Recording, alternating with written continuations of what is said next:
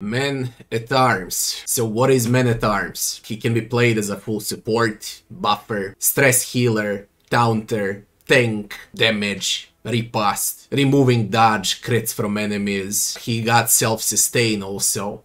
Basically, this is an all-around character that can cover position 1 to 4, but he doesn't do anything perfectly well out of those positions and out of all of those skills. He is not as good in damage as, for example, Leper or Highwayman. He is not as good in riposte as Highwayman. He is not as good in healing stress like a Jester. He is not as good at you know, every freaking skill in the game, but he can do it all. The only hero in the game that can really do it all, but there are penalties for that. Very useful champion, okay, especially for those that want to learn how to play the game. He's a bit tricky because of his passives, but we're gonna pass through every skill and every passive, and I'll teach you how to play Man-at-Arms. The first one is, of course, bread and butter skill, Crush, okay, works in positions 1 and 2, covers positions 1, 2, and 3 on enemies. If enemies are in combo, you're gonna heal. Simple as that. Classic basic attack. Useful mostly on all classes, especially useful on Vanguard, because Vanguard in a passive gives 50% damage to Crush. The next skill is Rampart. Okay, this is a shield attacking skill, works in positions 3, 2, and 1, moves him forward, and you can also daze enemies or even stun them if you combine this with combo. Alright, Blue Skull. What is important to say about this skill? You should never use it on Vanguard. You should only use this skill on Bulwark. Okay, if Man-at-Arms comes with Bulwark passive, that's when this is your primary skill, Rampart, and you're gonna play without Crush. So this is your main attack in case of Bulwark instead of Vanguard. Next skill is Defender, valid on Vanguard, Sergeant, and Bulwark passives, okay, even on basic Man-at-Arms, especially good when you are starting the game and you're learning how to play. Basically, what you do, you armor up yourself and you protect your squishes. When enemies attack squishes, they attack Man-at-Arms instead. Extremely useful for the beginners. Once you master the game, you'll probably forget that Defender exists, because there are a lot of better spells than Defender, but definitely great for the starters. Bolster, most important spell in the game as far as Man-at-Arms go. Why? Very simple, it removes stress when upgraded, it removes stress from Man-at-Arms and one more ally that you're gonna pick, alright? Once upgraded, it's gonna remove 2 stress, and I can't even explain how important it is to keep your team sane enough without stress, because once you get stressed out, you can forget about your run. This spell goes on Vanguard, Sergeant, and Bulwark passives. It doesn't matter who you decide to play with. Bolster is a must. Hold the line. Extremely important. If you get out of position, if you're spot number 1 or 2, you get shuffled, you get moved, or so on, hold the line is what's gonna reorganize your team and put Man-at-Arms back in front with armor, and he's gonna become immobilized so no one else can move him. This is valid on Vanguard, on Sergeant, and on Bulwark. Extremely important spell. Also, it can stun if it's in combo, once upgraded, of course. Next skill below. Look, enemies later on maps, they can open up with like 3 or 4 dodge tokens, alright, 3 or 4 ripostes, crits, armor, everything, alright. This spell works from position 1 to 4, and forget about that it reduces speed of enemies, because it won't work every time, alright? What is the most important here? You can remove dodge from all enemies with one simple skill, okay? Only one simple skill will remove it all.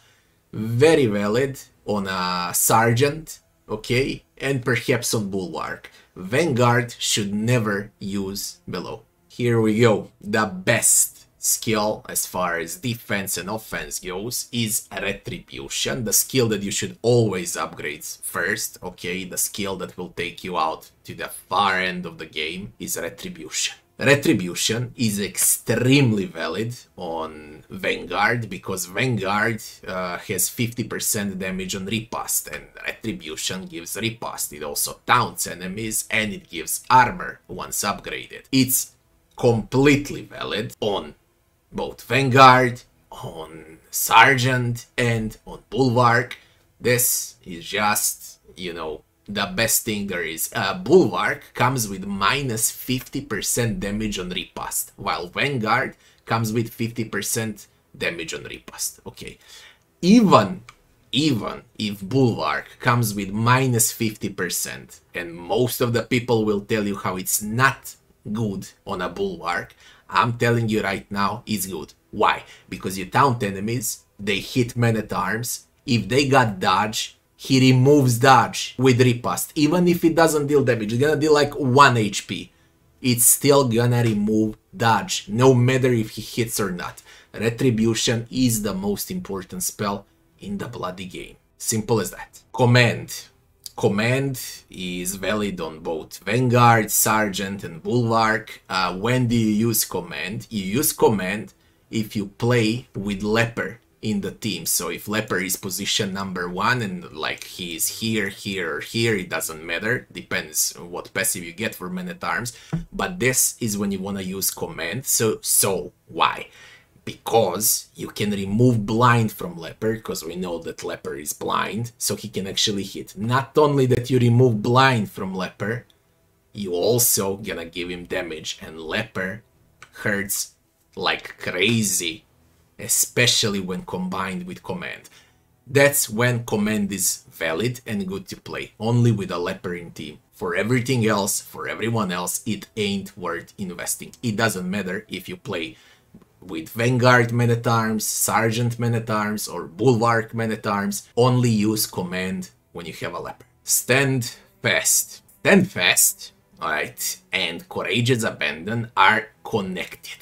These two spells, if you plan to play, you're gonna play like this. Now, how do you play with Stand Fast? First of all, Stand Fast is only good on a Bulwark passive. Okay, why on a Bulwark? Very simple. Bulwark passive, instead of a Vanguard, when you use Stand Fast, it gives 2 rounds of taunt. So it's not only self-buff, it's also taunt. Okay?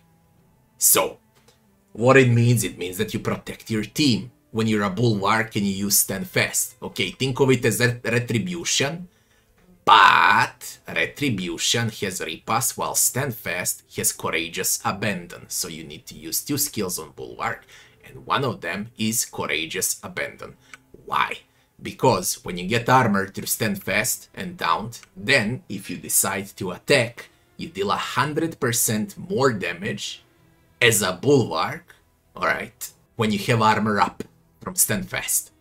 And that's how these 2 skills work, basically. Okay, now some will say if you taunt them, they're gonna remove armor from men-at-arms. Yeah, sometimes, but with respect, if you give him armor when the round starts or when the combat starts, you know how it goes, there are different passives in the end, and he's gonna have 3 usages of armor. Alright, so that means that you can wreck someone with Courageous Abandon at the very start. And trust me, this thing bloody hurts. So both of these are for Bulwark. The last in line is Strategic Withdrawal. When do we use Strategic Withdrawal?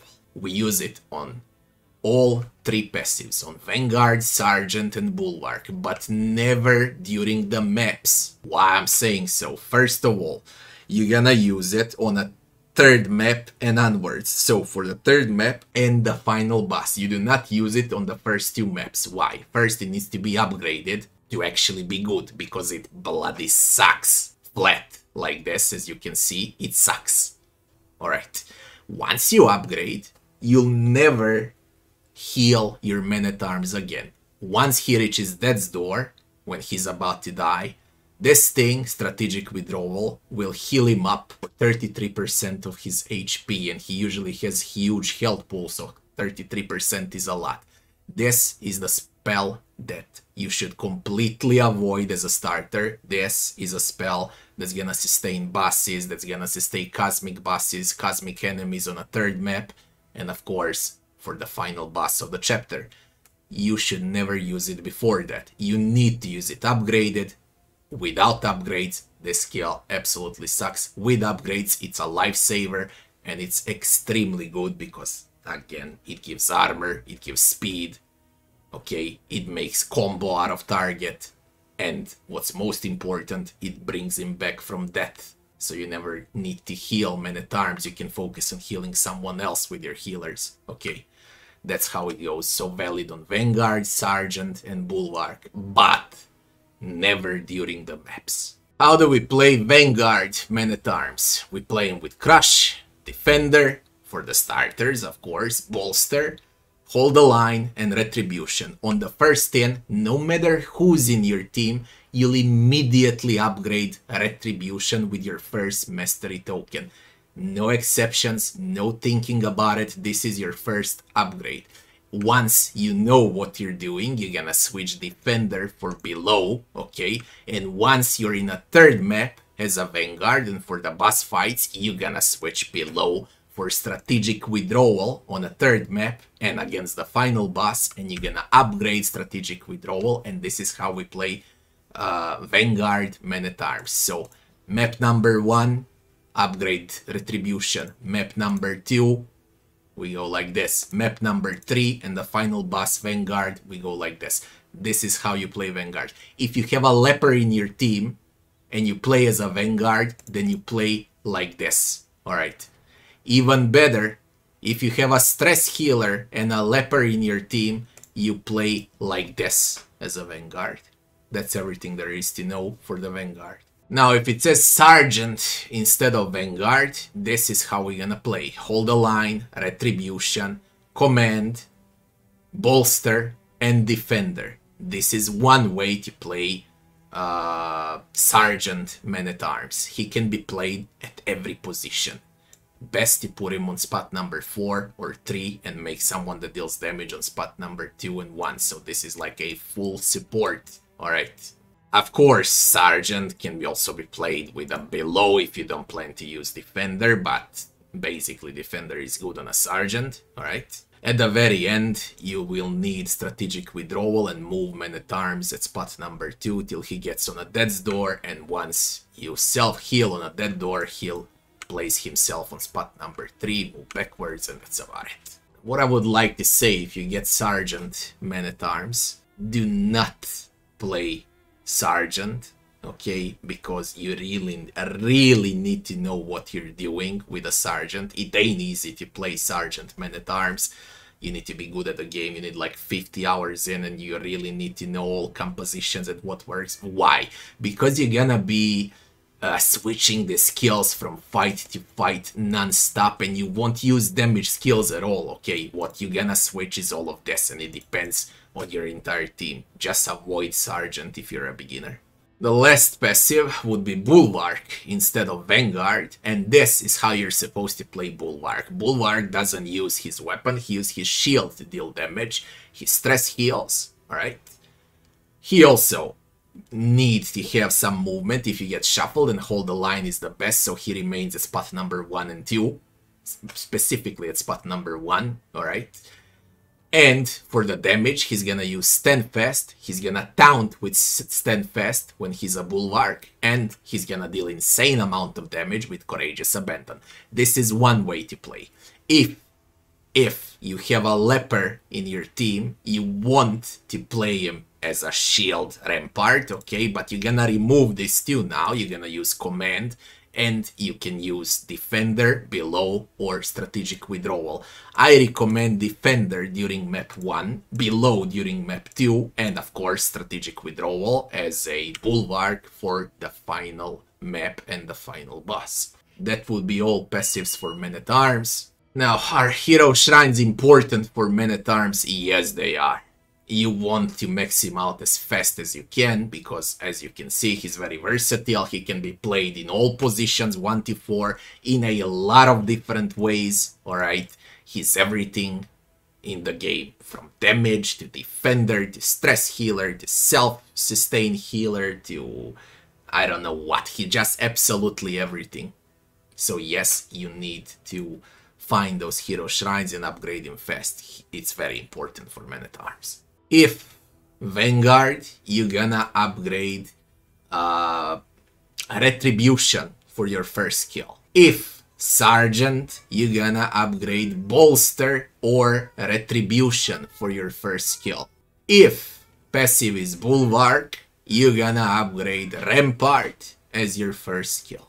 Very good skills to upgrade if Bulwark would be Standfast and Courageous Abandon. Now, how to play Men-at-Arms? It really depends, I already told you. So, Vanguard, Sergeant and Bulwark cover position 1 to 4. The most important by far on all of those, and I said why, is Retribution. You should always open up with Retribution. It's simple as that, especially once upgraded. Alright. Why? The reason is very simple. He retaliates back twice. Okay, and now he's gonna kill someone.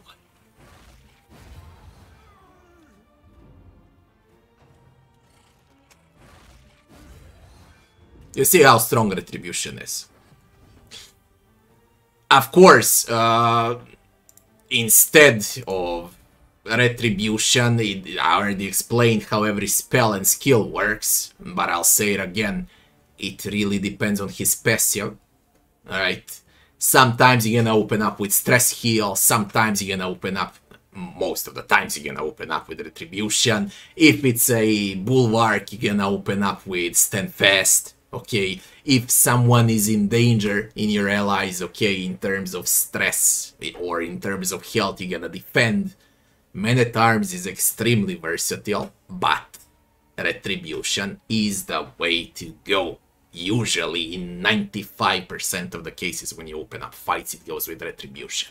Now, it all depends from your team's setup, it depends from the current situation. It's a tricky class to master. You're gonna need to switch those spells non-stop before entering fights. Depends on the enemies you're fighting with, okay?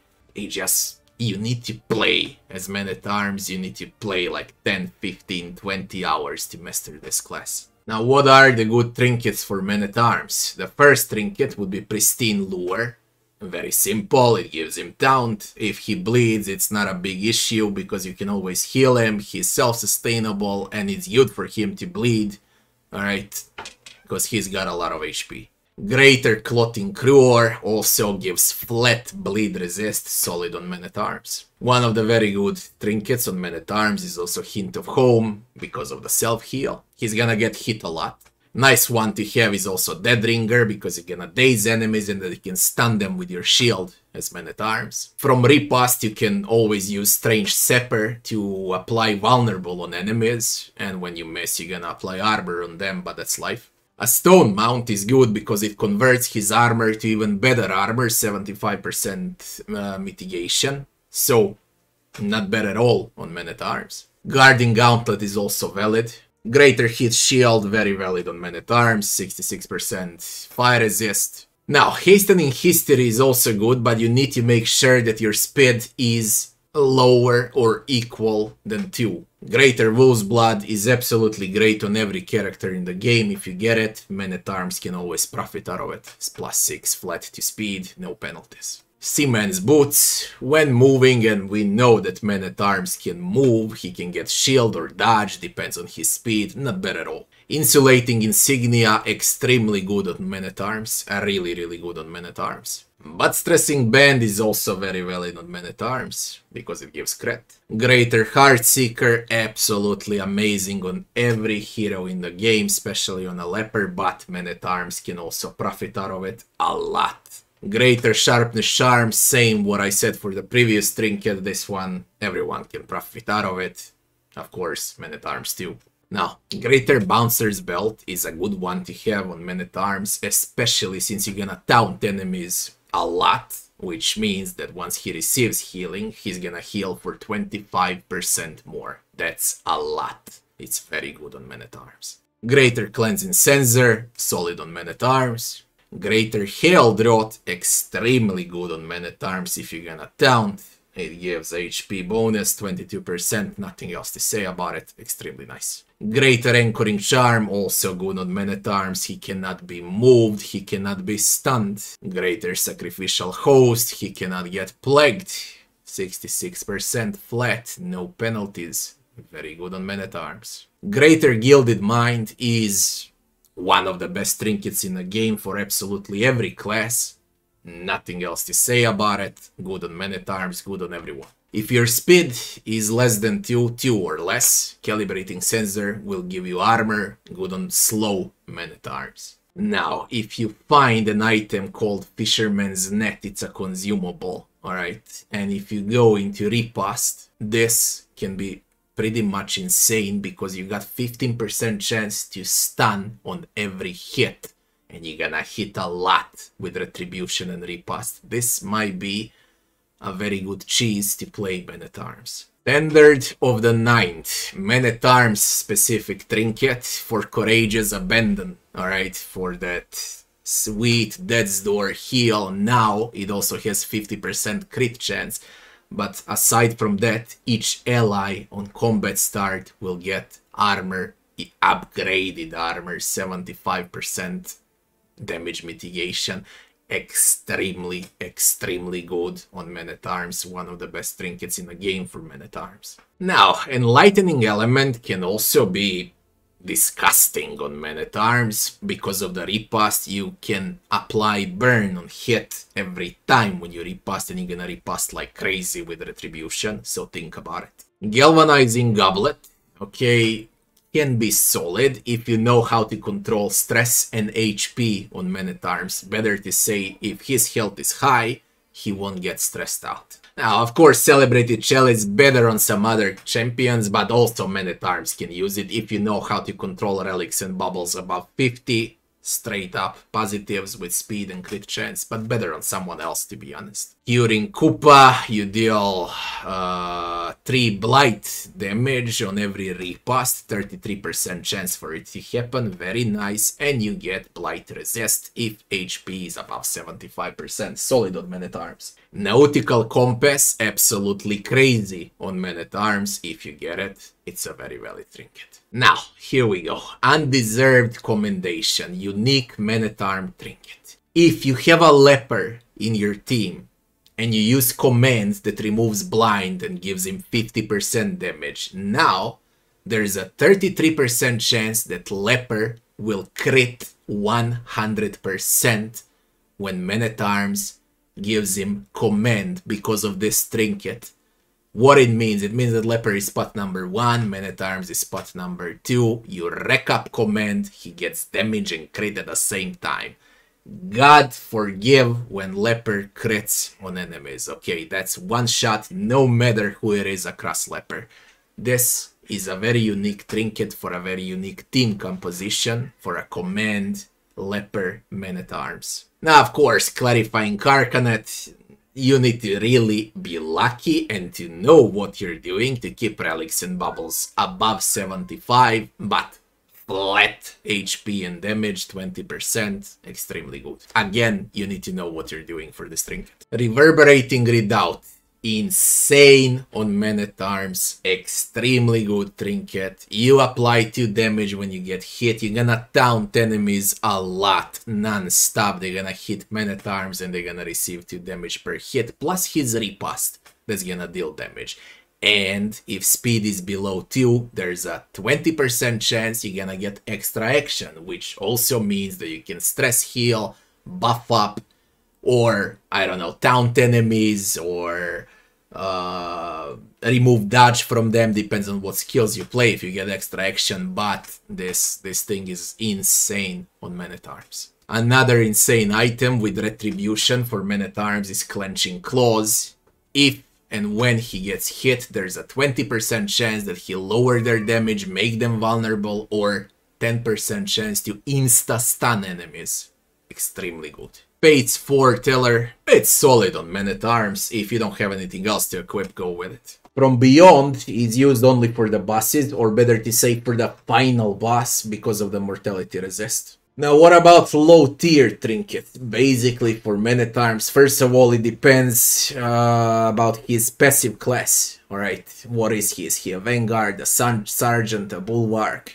Alright, but mostly with those low tiers, okay, you want healing received on him, you want maximum HP up, okay, you want flat resists, okay, like the most important thing that you can get is stress resist.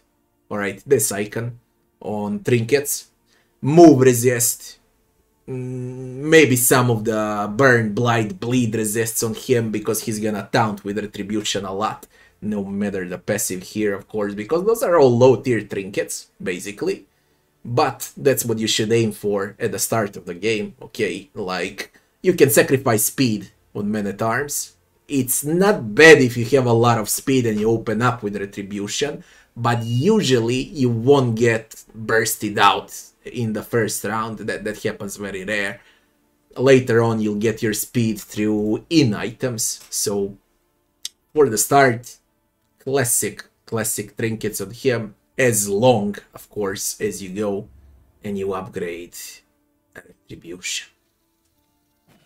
The final thing we need to talk about is Respite and what you use on Men-at-Arms. What you use, you're gonna taunt a lot, okay? And what you want to use is things like this, okay? Holy Beads, for example.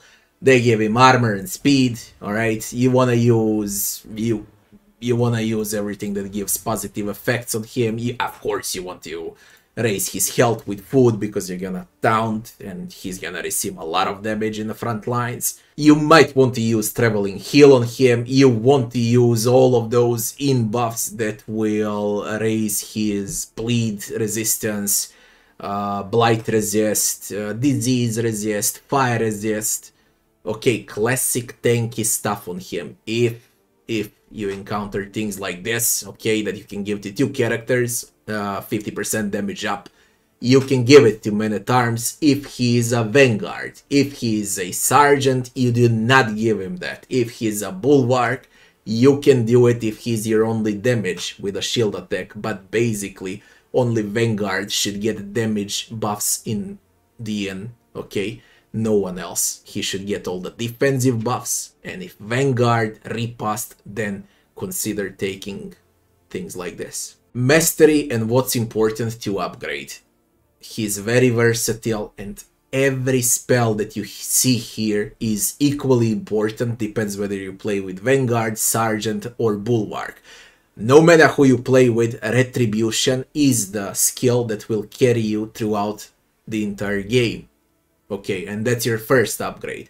After that, it really depends what you are and what team you consist of. If you have a Jester in your team, you don't upgrade Bolster. If you don't have a Jester, the next upgrade will be Bolster, no matter the class. After that, it all depends again on your team. If you're a Vanguard, you're gonna push for Crush. Okay, you're gonna push for Hold the Line. If you're a Sergeant, you're gonna push for Bolster. You're gonna push for Command if you have a Leper. Command upgrade. If you're a Bulwark, you're gonna push for Rampart. Alright, you're gonna push for Stand Fast. Okay, and then you're gonna push for Strategic Withdrawal, because it's extremely important on the final map and the final boss. So that's how you should allocate mastery points. Depends, again, on what it says here as his passive class. That will be all for Men-at-Arms. Basically, it's not a user-friendly, it's not easy to play, but it's one of my favorite characters in the game because it's so freaking versatile and he can cover every freaking position in the game. He does nothing exceptionally well, but he does it all, and that means a lot in a game like this. I mean, in the absurd difficulty and the hardest game in the last 10 years. I hope you'll find this guide useful, and I'll be seeing you on the next one.